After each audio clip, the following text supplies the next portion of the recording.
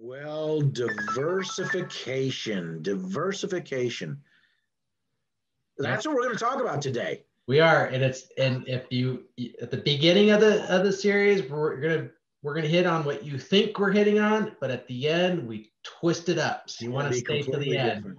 So stick around, check this out. It's a great one. And when we say diversification, we're talking about investments, we're talking about your life, we're talking about some cool stuff.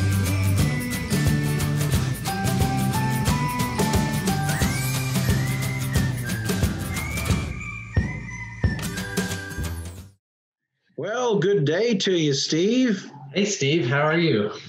I'm really, I'm pretty hot actually. And I don't mean hot like, of course, my wife probably thinks, okay, let's leave that alone. But it's hot here. You know where I am? You know what's behind me? What's behind you on your screen there?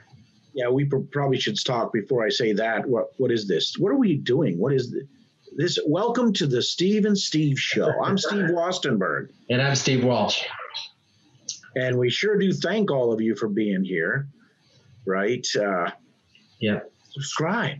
That's right. Hit the subscribe button and hit the bell for notifications. Make sure if you do enjoy, or if we strike a chord someplace, and add a comment below so we can get some interaction. Certainly would like that.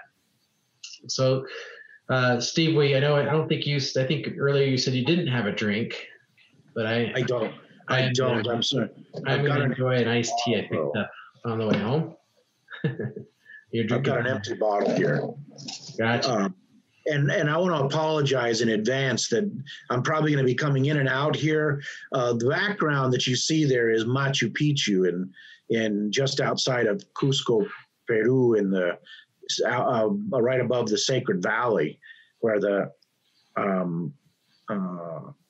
and I'm not there, but I am actually, when we're recording this, of course, I'm actually in Peru. And so I don't right now have the most incredible connection. So if I'm popping in and out, I again apologize in advance for that. So yeah, well, we're raw, right? Yep, we'll do the best we can, and maybe people are just listening. There we go. It's the message, not how it looks. It is the message, yeah, and that's exactly right. So, what is the message today? Yep. So today's topic is diversification. Diversification. So do you mean like diversity? Like diversify? No. Diversify your investments, right? Or that's the topic, right? So as always, it could go anywhere. It can go anywhere by the end of this. So if you really want to know where it goes, you want to stick around to the end. That's right. That's right. So, let me ask you, Steve, in your portfolio, when you invest in whatever you're doing financially, what kind of diversification do you have? And just so that the audience knows, what do we actually mean with diversification? Yeah, good question. When I hear diversification, to me, it's having, in an investment side, having a variety of investments and not so much in the same grouping or same sector, right? So if you're looking at like just plain stocks, you can diversify within the stock family, right? And have maybe utility companies versus a manufacturer or a mining company. So there's a lot of different sectors you could get into, and that by choosing different sectors, you could diversify. And then there's, like blue chip stocks versus, more startup type stocks that are right. So things that are more aggressive, less aggressive, or moderate. I mean, I know in a lot of people who in the investment world who are just, generally put their money into a 401k or maybe an IRA, they'll throw it into some sort of a fund that might be an aggressive fund that has this set of stocks, in it. Might be an overseas fund that is, got a bigger return, but a lot more risk. And then they'll kind of diversify their portfolio with some more moderate and then some more conservative things so that they're, quote, diversified. But I don't think you and I are talking that kind of diversification. No.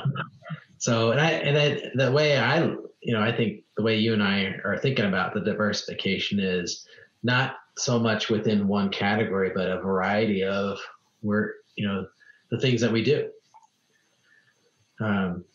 We've had topics about stock options. We've had topics. We really haven't dove into the real estate side, but we've talked about it a few, right? And so I think folks know that real estate is an area that both you and I have a big interest in. And so for me, my perspective, I have some precious metals that I've invested in. Oh, that's great. So kind of holding there. It's not, I don't look at it as a big winner type, or I don't expect it to go up really fast, right? It's a protection. So it's a small amount of my portfolio, and it's a protection of wealth. So, and when you say precious metals, you mean silver, gold? Mm-hmm. Yeah, I mean, so like right now, silver actually, it could be an interesting play. It could be something that a lot of people talk about, silver being the one that might move faster because it's a lot easier to get into with some quantity at, what is it, 27 an ounce now, or is it more than that somewhere? It's 20. I think today it was like at $26, $27 an ounce. Okay. But what's interesting about silver is that the ratio from silver to gold, that ratio has been expanding. So I don't know, in the early 1900s, the ratio was like one silver to 14 gold. If you want to use it. Now it's like one gold, and the ratio goes up to like 40 or 50 ratio. So it's been expanding, right? So they've been they generally kind of follow the same ups and downs as we go along, but over time they've kind of expanded out, and that's not a normal ratio. So there's definitely something going on with the silver market has forced it to separate from gold a little bit more. And so with that said, it might be a little more speculative, but it also is likely to move if it moves a lot quicker. Correct. And in the concept of like when in the 70s or 60s and the 70s, when Vietnam was going on, right? There was when the economy started to turn, people went to the golds and silvers, right? So if the economy turns, we're going to see people go to gold and silver, probably crypto too, right? So, but when they do that, then that causes a demand, and then the price is going to go up. Right. With gold may go up a certain percentage, but silver could go up a lot more percentage wise because of that split that we had over time. Right. And it's more affordable for people, right? Gold was like, I want to say 1,800. Yeah, somewhere in almost to 2,000. Yeah. So you basically have to have $2,000 to get an ounce of gold, right? Where silver, you got $30 and you got an ounce of silver. Right. So then silver goes to $100. Gold has to move a lot quicker for you to get a kind of a multiple on your investment, whereas with silver, the likelihood of it is a lot more. So that's a great diversification. So you've talked about real estate. You've got real estate. Yeah. And then you've got not only the house that we live in, but some investments for real estate. So then everyone talks about they talk about the different bubbles, right? You got the precious metals bubbles, and you got the gold or the real estate bubbles, and you got stock market bubbles. And so when we look at diversification, where, you try to position yourself so that if a bubble pops, it's not your entire portfolio. Absolutely. And in this day and age, with the way the world is, and frankly, some of the insanity around it, I think that diversification is even more important, right? Mm-hmm. Yeah. So what if we ended up getting some sort of a government that really leaned hard left, and then private property is a potentially dangerous thing. But maybe something like cryptocurrency is kind of in vogue for that same group. So if you've got cryptocurrency, if you've got some silver and some gold, you've got some property, you're going to be diversified. I think today, in this day and age, diversification in investments is even more important than it used to be by far. Yep. And I would say also that the opportunities for diversification are manifold, are a lot more than you could get in the past. So, speaking of crypto, that, we talk about silver and gold. Silver and gold really stand as a kind of a store of value. We've talked in other videos about how the fiat dollar. Right. Gold and silver are real money. Real money. Real right. money. It fits the definition of real money, where what we use for U.S. dollars, it's a Federal Reserve, it's an IOU, it's currency. It's not real money. And that's most currencies, right, are like that. They're not real money. There's no store value. If you stick $30 paper dollars, US dollars in the dirt, you bury it in the dirt, right? And then you take a 20 ounce, or not 20 ounce, a 1 ounce coin of silver, which is pretty close to $30 right now, stick it in the ground, right? In 20 years, you dig those up. Which one's going to be worth anything? Right. Right. We can already show it, right? We can already show it 20 years ago what that dollar would be that you pull out of the ground and what that silver coin would be. Right. Well, most likely, though, if you just stick those paper dollars in the ground, you bury them, they're going to dissolve. So, right. So that's part of the definition is durability. No, you're right. You're absolutely right. So along those lines, you've got something like Bitcoin, which is argued by people like you and I and many others, but it's still a pretty small group, getting bigger, as a very solid store of value, very similar to gold and far more transportable than gold, far easier to transport than gold, say. Mm-hmm. Yeah. And far more accessible to many more people in the world than gold is. Okay, so real estate, by the way, it's crazy that we haven't talked about real estate and other things, because my background, in the technology world has been in real estate software. Yeah. How many years was that? Oh my Lord, yeah, a lot. It's 25 years or so. Your background is in real estate investment for at least that many years, right? Well, I grew up in a real estate family. Yeah, so right. Even longer. 40 years, 40 some years of real estate. Yeah. So yes, we definitely should be having more real estate.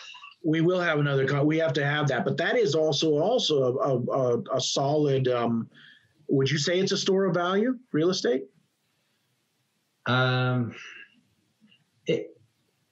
It can be. I don't know. I guess it is. It could be a store of value, right? I think Kiyosaki would argue with us and say, look, you can't count on that being a store of value. What you certainly can count on it being, if you've got rental properties, is a revenue producer. There's different aspects of it, but as far as real estate, it's certainly not money. It doesn't fall in the category of money, if that's where you're going with store of value. Yeah. Now, it goes up and down, right? Yep. We've seen that in our lifetime, where in 2008, the real estate market just fell through the floor. But over a long period of time, real estate has been a solid investment. Without a doubt. So, I mean, go ahead. Well, if you go to the Fortune 500 or 1,000, whatever the number you want to pick off the Fortune 500 list, right? Well, Fortune 500. But if you go look at those lists and you just go down the top people and see where they made their money, a good portion of them are going to show up as they made their money in real estate. Right. No, you're absolutely right. So, and I don't know if you saw it, Bill Gates. Yeah, he's buying up all the farms or something. Yeah, he's like the biggest private farmland owner in the United States now. The heck is that, dude? That's a whole nother story. It is, but if you think about it, he's putting his money into real estate. Yeah. Right. So the one thing about real estate that you can count on for investment is they're not making any more of it. No, that's a absolute true. There is a scarcity, if you will, on that. And in terms of real estate and in terms of going up, I've got one of those shoulda, woulda, coulda stories right here in Lima, Peru. Back in 2007, I was here and the market had already started to fall apart here in Peru. And I could have got a condo here for a ridiculous price that would have been a 600% gain over the years since then. And the stupid thing is we actually had the ability to do it because we had just done a deal where we had a little bit of liquidity and could have got one of these and we didn't pull the trigger on it. So real estate is, and of course that whole time we probably could have been renting that to create cash flow and it would have shown as an appreciating asset. Right. Well, and the thing about real estate is a lot of people think to invest in real estate, you have to be a landlord and deal with toilets at 2 a.m. in the morning, right? And that is not true. No, you're right. Tell us why. You can be that guy and manage your own properties, and when it does have that issue at 2 in the morning, you can be the guy that answers the phone. That's up to you, but it doesn't have to be that way. You can have a property management company in there, but there are so many ways. And I'll have to sit down for one of our next shows and we see how many ways we can do money, make money, invest in real estate. That's yeah. So what you're saying is right within real estate, there's diversification. Exactly. Of investment. Yeah, just quick thinking about that, right? There's single family homes. There's multifamily, like apartment complexes, right? And then you got commercial property. Right. Just quickly looking at it from that standpoint, there's three different areas right there that investors will focus in on. They, in some cases, you'll find investors who do a little bit of everything. Actually, as I was talking there, I remember that I have a friend. All he does is land.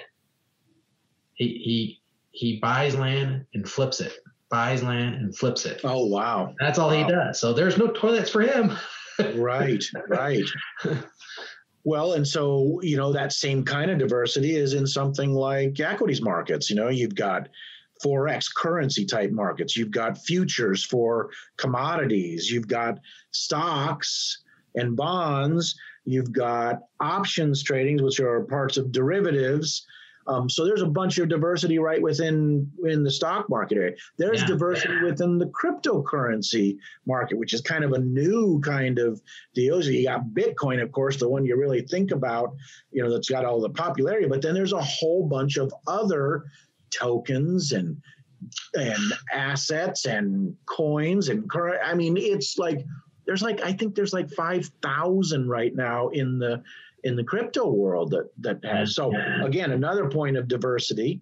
What's another thing that we can invest in that might give us? So those are kind of three broad segments. Well, as you were talking there, I was thinking, where does like maybe it's the futures, but like cattle or the crops, That's all. That's in the futures world. That's the futures. Okay. Futures and commodities. Yeah. You know. Yeah.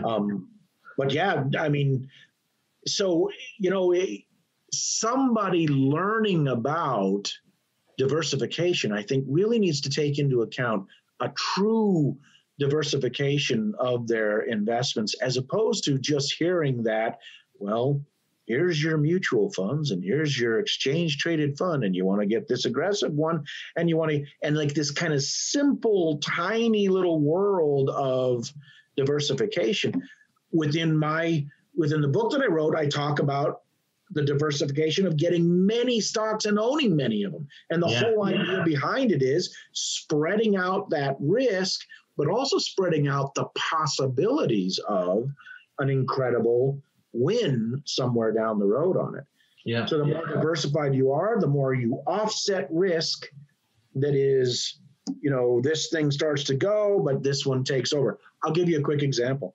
I've got in my portfolio right now of options and just in my stock kind of thing, I've got a pretty large group that I've built up along the property trading strategy of stocks. And one stock inevitably starts to really go down. And I am surprised just about every day by another stock in there that starts going through the roof and either offsets or blows it out of the water. And my portfolio there in just that little group, it continues to grow, continues to gain, Yeah. But there's got to be what are other investments? We got to wrap it up. So I think, and I don't know where you're trying to lead me, but but one of the things that I think, you and I mean, we look at we're talking financial IQ right now. Right. Right. And so we encourage people to expand their financial IQ. We hope that our shows are helping with that. But what are the other areas that we diversify within our lives to expand the different IQs? Yeah. Right? There's emotional IQ. So how do you diversify into that?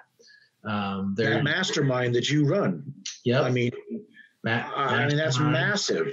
Mm-hmm. That's a weekly thing that we do that is different people speaking about their wins and and every single week we get a new boost or a new idea somewhere because of that mastermind. Yeah. Yeah. What about in the spiritual life? You and I we've talked about Exodus 90 and what we did with that, and how much we're still in touch with the people that we've gone through on that very, deep kind of spiritual journey, and that's a diversification. Yeah. Yeah. So you're building that, that muscle, right? So the financial muscle, the emotional muscle, the spiritual muscle. You can go into, health. Right. Yeah, that one I need to diversify more. My problem with that one is food, and I think I need to get off of focusing on food. Well, there's more to that, right, than just food. There's what you do on a regular basis, your habits around health, but learning that's part of the IQ around health and fitness. Learning what works for you. And we talked about emotional. So you remember, emotional IQ falls in line with what you do on a regular basis. So how you treat money, your emotional IQ will affect your financial IQ. Your emotional IQ will affect your spiritual IQ. Your spiritual IQ will affect your emotional IQ. Absolutely. So it's all intertwined. So we have to take those slivers and focus on them. And so I want to go a little bit further on the different areas, right? There's one that I like, and you're doing it right now, is the travel IQ. Amen, brother. Right? Amen. That experience, going out there and experiencing different cultures, different worlds. What's interesting, we frequent Cancun quite a bit, but every time we look at vacations, the only reason we go back to Cancun is because it's affordable, but we do go to different parts of Cancun. So it's kind of like a diversification with inside Cancun, but we'd like to go to other places too. So we'll try to go. I've got an idea. of where you could go. Where Peru? It's pretty inexpensive. Yeah. we definitely want to go down there. Yeah. But so there's that, right? And then, what other places? So this is where people can get creative, they're Right. and explore different parts of their lives and how they can diversify their lives a little bit. So look at, one area that we both are working on is, we talked about financial IQ and diversification within that, but what do we do for income? The diversifications around income, right? So right. Not just investments or real estate, but what do we do, for other types of income? So right, we can go consult, we can coach, right? We can go do some training, we could go take a job. I mean, there's a whole lot of things you could do to diversify a little bit and get a little bit of different experiences. But truthfully, the idea of financial freedom, right, of learning enough of this, increasing your financial IQ enough, diversifying over a broad spectrum of things, it starts to be kind of like, high tide lifts all boats, right? And you start to get to the point where, in my case right now, I mean, I'm still working. My boss, I like my boss a lot. He's right here. But I'm still working every single day while I'm here in Peru. But there's this kind of freedom because you and I have done what we've done with our financial IQ and continue to increase it to be able to give us that diversity of lifestyle as well. Right. Right. But it goes down to that, right? I mean, like, it's that if you're doing the same thing over and over and over, you're not living, you're existing. No, you're exactly right. Right. We have here when we have dinner, our son Alex, when he makes dinner, we call it boring chicken. Because it's a say, like, at least once a week, maybe twice a week, we have chicken, green beans, and rice, right? And so I was like, it's boring chicken. So it's like, okay, what flavor sauce can I put on this stuff? Boring chicken night. Yeah.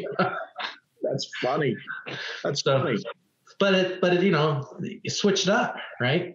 You gotta go and find different dishes to try, different sauces or different side dishes and throw it up. So you got to look at that. And I think there's a lot of people that could get stuck.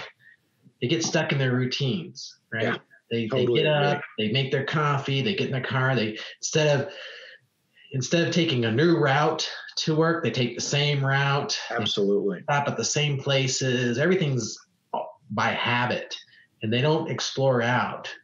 And therefore, life could be passing by them, and they wouldn't even know it. So, all right, we're well down this is one of our longer videos. So I want to end it with, folks, get out there and do what Steve said many videos ago. You can do something right now and do a little vision quest. Get out there. If you are in the rut of the same thing, go and switch it up. Just one thing this week. Go and switch up the way you drive.